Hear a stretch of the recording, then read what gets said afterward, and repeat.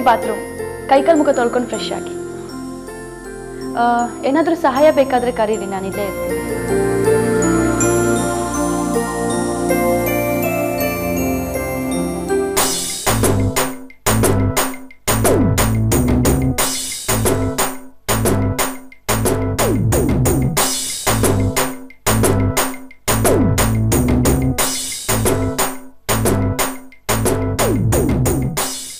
ಮಣಿ ಅವರೇ, ಬಿಸಿನೀರು ಎಲ್ಲಿಂದ ಬರುತ್ತೆ? ಎಲ್ಲಿಂದನೂ ಬರಲ್ಲ. ನಿಮಗೆ ಬೇಕಂದ್ರೆ ನಾನು ತಂದ್ಕೊಡ್ತೀನಿ.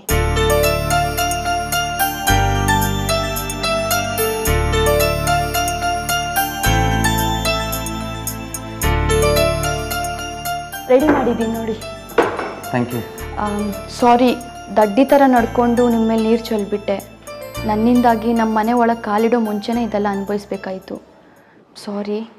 ಪರವಾಗಿಲ್ಲ, ಮಿಸ್ಟೇಕ್ ಅಲ್ವಾ. ಆದರೆ ಈಗ ನೋಡಿ ಎಷ್ಟು ಚೆನ್ನಾಗಿ ಹ್ಯಾಂಡಲ್ ಮಾಡ್ತಿದ್ದೀರಾ. ಅಯ್ಯೋ, ಇದೆಲ್ಲ ದೊಡ್ಡ ವಿಷಯ ಅಲ್ಲ ಬಿಡಿ.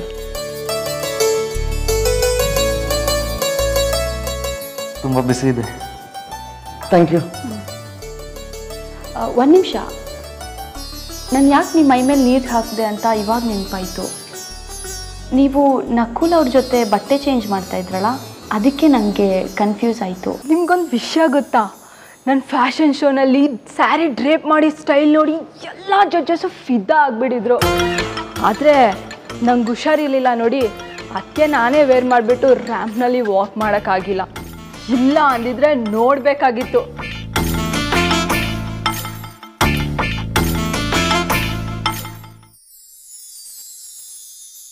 ಹೌದು ವಿದ್ಯಾವತಿ ಅವರೇ, ಆರಾಮಾಗಿ ಬಂದ್ಬಿಟ್ಟಿದ್ದಾರೆ. ಒಳ್ಳೇದಾಯ್ತು. ನಕುಲ್ಗೊಂದು ಸ್ವಲ್ಪ ಕೊಡ್ತೀರಾ ಫೋನು? ಸ್ವಲ್ಪ ಮಾತಾಡಬೇಕಾಗಿತ್ತು. ಹಾಂ, ಈಗ ತಾನೇ ಬಂದಿದ್ದಾರೆ, ರೆಸ್ಟ್ ಮಾಡ್ತಿದ್ದಾರೆ ಅನ್ಸುತ್ತೆ. ಫ್ರೆಶ್ ಅಪ್ ಆದಮೇಲೆ ನಾನು ಅವ್ರಿಗೆ ಫೋನ್ ಮಾಡೋಕ್ಕೆ ಹೇಳ್ತೀನಿ. ತೊಂದರೆ ಇಲ್ಲ, ಅವ್ರು ರೆಸ್ಟ್ ತಗೊಳ್ಳಿ, ನಾನು ಆಮೇಲೆ ಮಾತಾಡ್ತೀನಿ. ನಕುಲ್, ನಿಮ್ಮಮ್ಮ ಫೋನ್ ಮಾಡಿದ್ದಾರೆ, ನಿಮ್ಮ ಜೊತೆ ಮಾತಾಡ್ಬೇಕಂತೆ. ಆ ಲೈನಲ್ಲಿ ಯಾರು ಇಲ್ಲ ಅನ್ಸುತ್ತೆ. ಓ ಹೌದಾ, ಲೈನ್ ಕಟ್ ಮಾಡಿರ್ಬೇಕು. ಹಾ ಹೌದು.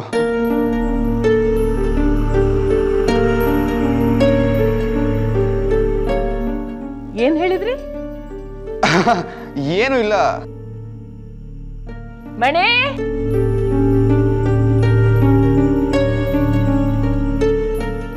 ನೋಡು, ನಕುಲ್ಗೆ ಏನಾದ್ರು ತಿಂಡಿ ತಗೊಂಬಾ, ಹೊಟ್ಟೆ ಹಸ್ದಿರ್ಬೇಕು. ಐಶೋ, ನಕುಲ್ನ ಡೈನಿಂಗ್ ಟೇಬಲ್ ಕರ್ಕೊಂಡೋಗಮ್ಮ. ಏ ನಂದು, ನೀನು ಅಡಿಗೆ ಮನೆಗೆ ಹೋಗು, ನಿನಗೆ ಮಣಿ ಅಲ್ಲೇ ತಿಂಡಿ ಕೊಡ್ತಾಳೆ. ಇಲ್ಲ.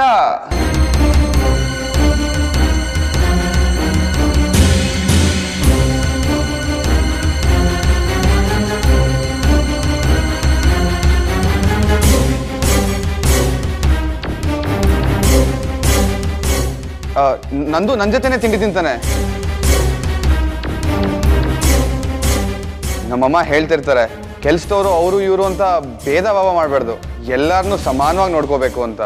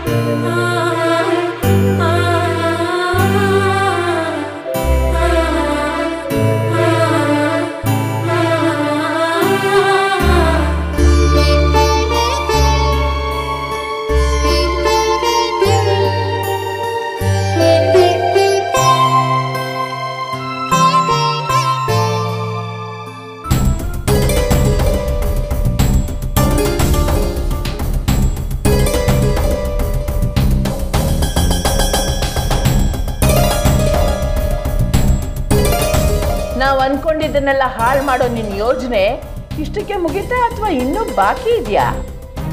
ಏನು ಹೇಳ್ತಾ ಇದ್ದೀರಾ ಅಜ್ಜಿ? ನೀನ್ ಮಣಿ ಮುಖ ನೋಡಿದ ತಕ್ಷಣ ಹಂಗೆ ಪ್ರೀತಿ ಉಕ್ಕರ್ದು ಬಿಡ್ಬೇಕಾ? ನೋಡು ಮಣಿ, ಈಗಾಗಲೇ ಒಂದ್ಸತಿ ಐಶುಗ್ ಬಂದಿರೋ ಸಂಬಂಧನ ಹಾಳು ಮಾಡೋದಕ್ಕೆ ಪ್ರಯತ್ನ ಪಟ್ಟಿದ್ಯಾ. ಇನ್ನೊಂದ್ಸತಿ ಅದೇ ರೀತಿ ಮಾಡಿದ್ರೆ ಚೆನ್ನಾಗಿರಲ್ಲ.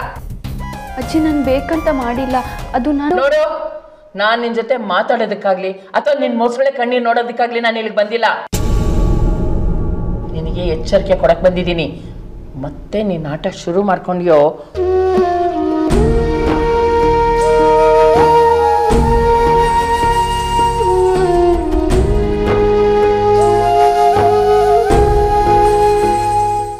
ಸಾಕ್. ನಿನ್ನ ಆಟ ತೊಳ್ದಿದ್ ಬೆಳ್ದಿದ್ದೆಲ್ಲ ಆಯ್ತಲ್ಲ, ತಿಂಡಿ ತಗೊಂಡ್ ಬಾ.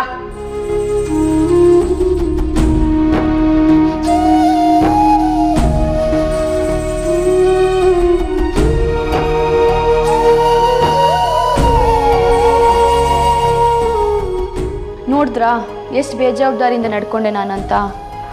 ಇನ್ನೂ ಎಚ್ಚರಿಕೆಯಿಂದ ಇರಬೇಕಿತ್ತು ನಾನು. ದೇವ್ರೇ, ಇನ್ನೇನು ಕಾದಿದ್ಯೋ ನನಗೆ.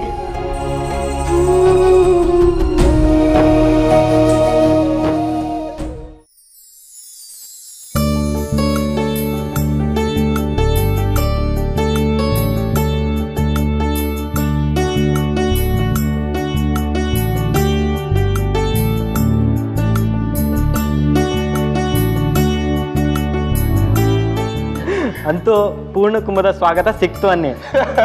ಹೌದು ಆಕಾಶ್, ಈ ತರ ವೆಲ್ಕಮ್ ನಮ್ಗೆ ಯಾವತ್ತೂ ಆಗೇ ಇರಲಿಲ್ಲ. ಮದ್ವೆಗಳಲ್ಲಿ ಪನ್ನೀರ್ ಚಿಮುಕ್ಸಿ ವೆಲ್ಕಮ್ ಮಾಡ್ತಾರೆ, ಈ ತರ ಫುಲ್ ಸ್ನಾನ ಮಾಡಿಸಿ ವೆಲ್ಕಮ್ ಮಾಡಿದಂತೂ ಫಸ್ಟ್ ಟೈಮು.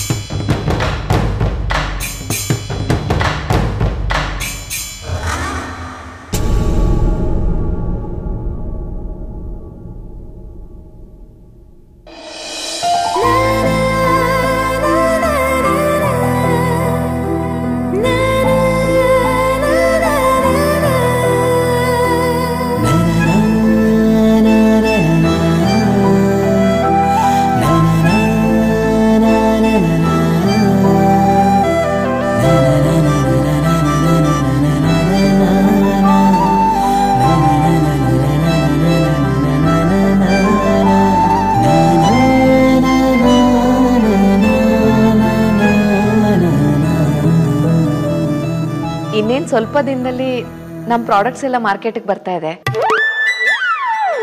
ಅದ್ರ ಬಗ್ಗೆ ನಿಮ್ಮ ಪ್ಲಾನ್ಸ್ ಏನು?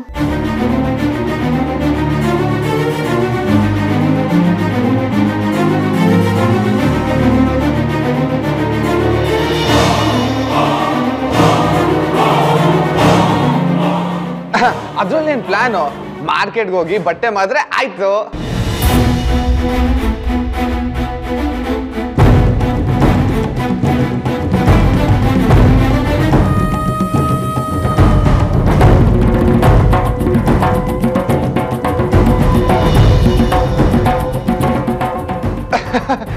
ಜೋಕ್ ಅಷ್ಟೇ, ಜೋಕು.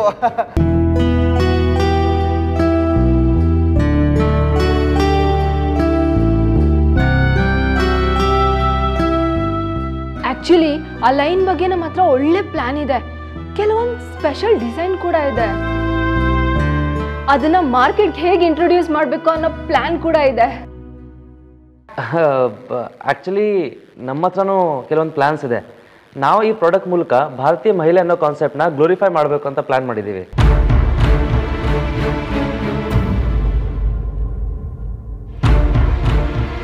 ನಮ್ಮ ಸಾಂಪ್ರದಾಯಿಕ ಭಾರತೀಯ ಡ್ರೆಸ್ಗಳು ನಮ್ಮ ಹೆಣ್ಮಕ್ಳಿಗೆ ಚೆನ್ನಾಗಿ ಸೂಟ್ ಆಗುತ್ತೆ ಅಂತ ತೋರಿಸ್ಕೊಡ್ಬೇಕು ಅಂತ ಇದ್ದೀವಿ. ಇದರ ಮೂಲಕ ಹೆಣ್ಣನ್ನು ದೇವಿ ಸ್ಥಾನದಲ್ಲಿಟ್ಟು ಗೌರವಿಸೋ ನಮ್ಮ ಪರಂಪರೆಗೆ ಮತ್ತೊಮ್ಮೆ ಚಾಲನೆ ಕೊಡಬೇಕು ಅಂತ ಇದ್ದೀವಿ. ಇದು ನಿಜವಾಗ್ಲೂ ತುಂಬಾ ಡಿಫ್ರೆಂಟ್ ಥಾಟ್, ಸೂಪರ್ ಆಗಿದೆ. ಐ ಥಿಂಕ್ ಈ ಬಿಸ್ನೆಸ್ ಬಗ್ಗೆ ನಕುಲೋಗಿಂತ ನಂದವರೆಗೆ ಜಾಸ್ತಿ ಗೊತ್ತಿರೋ ಥರ ಇದೆ.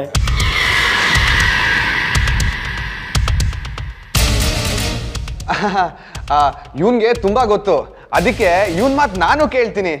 ಇವನೊಂಥರ ನಮ್ಮ ಪುರೋಹಿತ್ ಫ್ಯಾಮಿಲಿಗೆ ಅವಿಭಾಜ್ಯ ಅಂಗ ಇದ್ದಂಗೆ.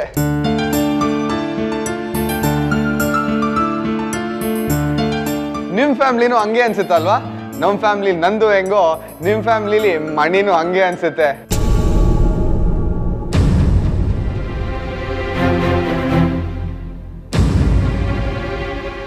ಆ್ಯಕ್ಚುಲಿ ಮಣಿ ಈ ಮನೇಲಿ ಕೆಲ್ಸದವಳು ಅಷ್ಟೇ.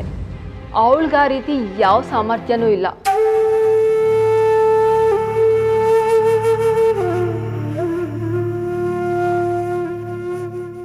ನಾವು ಅವಳಿಗಿನ್ನೂ ಆ ಸ್ಥಾನ ಕೊಟ್ಟೂ ಇಲ್ಲ.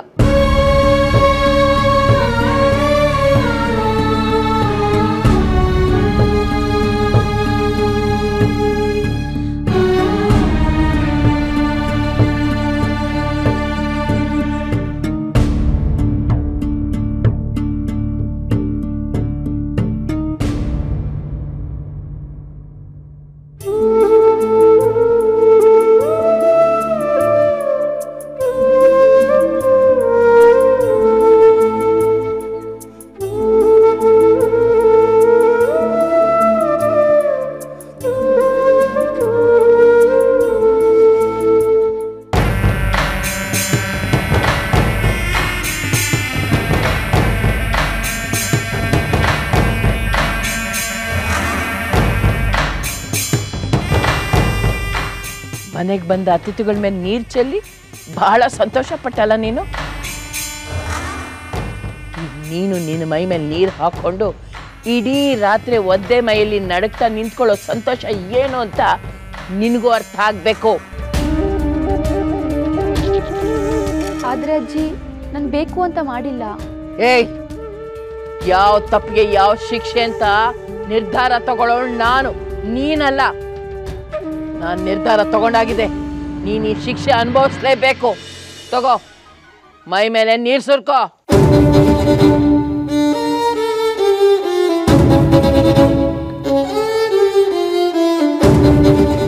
ಏನೇ ಮುಖ ನೋಡ್ತಿದ್ಯೋ? ಸುರ್ಕೋ.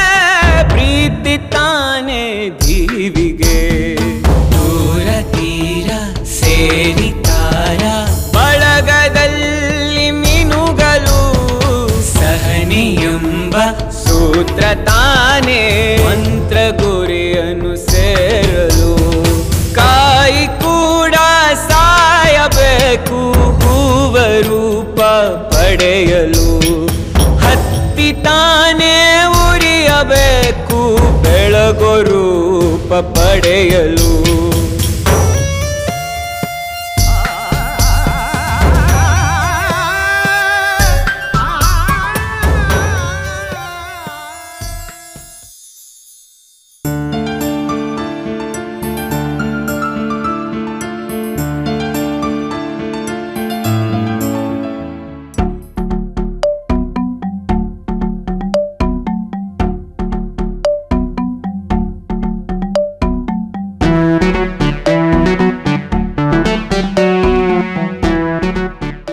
ಎಷ್ಟೊಂದು ಜೋಶಲ್ಲಿದ್ದೀರಾ? ಯಾಕೆ, ಏನು ಸಮಾಚಾರ? ನಾನು ಮಾಡಲ್ಲ ಸರ್ ಈ ನಾಟಕ, ನನ್ನ ಕೈಯಲ್ಲಿ ಆಗಲ್ಲ. ಇಷ್ಟು ಮಾಡಿರೋದಕ್ಕೆ ನಂಗೆ ಅವಾರ್ಡ್ ಕೊಡಬೇಕು. ಯಾಕೋ, ಈಗ ಏನೋ ಆಯ್ತು? ಎಲ್ಲ ಚೆನ್ನಾಗೇ ನಡೀತಿದೆಯಲ್ಲ. ಏನ್ ಚೆನ್ನಾಗಿ ನಡೀತದೆ ಮಣ್ಣು? ನೀವು ನನ್ನ ಬಾಸು, ನಾನು ನಿಮ್ಮ ಜವಾನ. ನಿಮ್ಮನ್ನ ನಾನು ಸೇವಕನ ಥರ ನೋಡ್ಕೋಬೇಕಾ? ನನ್ನ ಕೈಯಲ್ಲಿ ಆಗಲ್ಲ ಸರ್. ನಾನು ಸೋಫಾ ಮೇಲೆ ಕೂತ್ಕೊಬೇಕಂತೆ, ನೀವು ನೆಲದ ಮೇಲೆ ಕೂತ್ಕೊಬೇಕಂತೆ.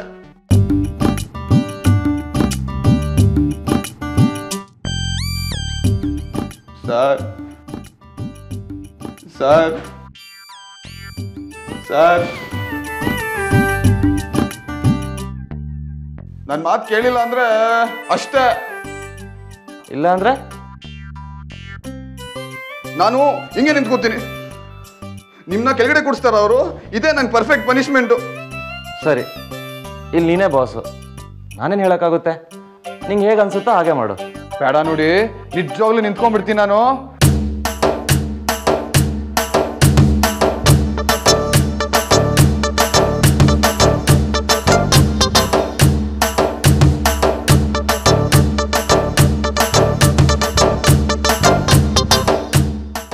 ಸುಸ್ತಾಗ್ತಾ ಇದೆ, ಹೇಳಿದ್ರೆ ಹೋಗಿ ಮಲ್ಕೊಬೋದು.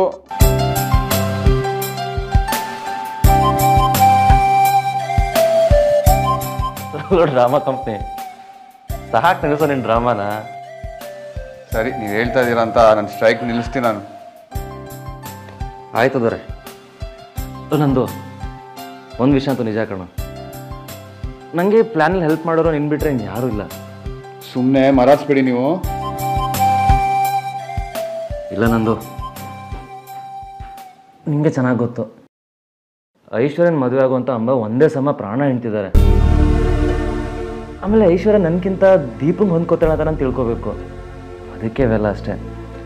ದೀಪ ಪುಟ್ಟಿ ಹೆಸರು ತಂದ್ಬಿಟ್ಟು ನನ್ನ ಬಾಯಿ ಕಟ್ಟಾಕ್ಬೇಡಿ ನೀವು. ಅದೆಲ್ಲ ಇರಲಿ, ತುಂಬ ಬಾಯಾರಿಕೆ ಆಗ್ತಿದೆ ಕಣೋ, ಇಲ್ಲಿ ನೀರು ಬೇರೆ ಇಲ್ಲ, ನಾನು ಹೋಗಿ ತೊಗೊಂಡು ಬರ್ತೀನಿ. ಇರಿ, ನಾನು ತೊಗೊಂಡ್ಬರ್ತೀನಿ, ಹಿಂಗೋಗಿ ಹಿಂಗೆ ಬಂದ್ಬಿಡ್ತೀನಿ. ಓಯ್, ದ ಗ್ರೇಟ್ ನಕುಲ್ ಕಣೋ ನೀನು. 10 ಕಂಪ್ನಿ ಓನರ್ ಆದ ಆಗರ್ಭ ಶ್ರೀಮಂತ ಶ್ರೀ ನಕುಲ್ ಅವ್ರಿಗೆ ಬಾಯಾರಿಕೆ ಆಗಿ ಅವರೇ ಕೆಳಗಡೆ ಹೋಗಿ ಬಾಟ್ಲಲ್ಲಿ ನೀರು ತಗೊಬಂದ್ರು ಅಂತ ಏನಾದರೂ ಗೊತ್ತಾದರೆ ಮದುವೆ ಮಾರ್ಕೆಟಲ್ಲಿ ನಮ್ಮ ಶೇರ್ಸು ಯಾವ ರೇಂಜಿಗೆ ಇಳಿಯುತ್ತೆ ಅಂತ ಇಮ್ಯಾಜಿನ್ ಮಾಡ್ತೀರೋ? ಹಿಂಗೋಗಿ ಹಿಂಗೆ ಬಂದ್ಬಿಡ್ತೀನಿ. ನಿಮಗೆ ಅತಿ ಆಯಿತು ಅನ್ಸ್ಲಿಲ್ವಾ? ತಿನ್ನಲ್ಲ ತಿನ್ನಲ್ಲ ಮಲ್ಕೊಳ. ಬಾಯ್.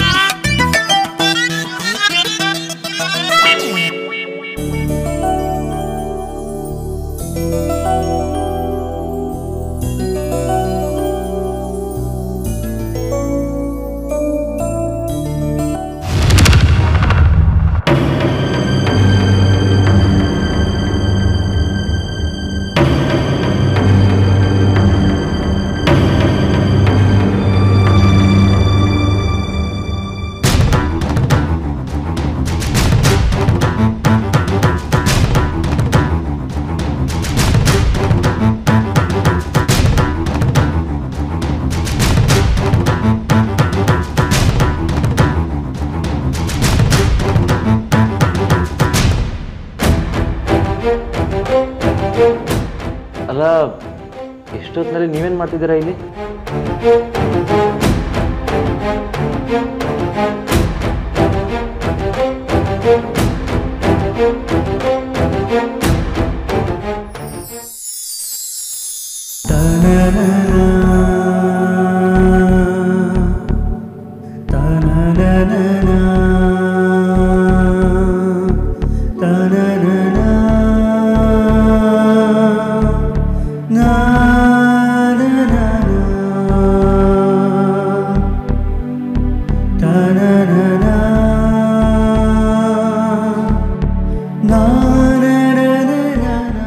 ಪೆಟ್ಟಾಯ್ತಾ?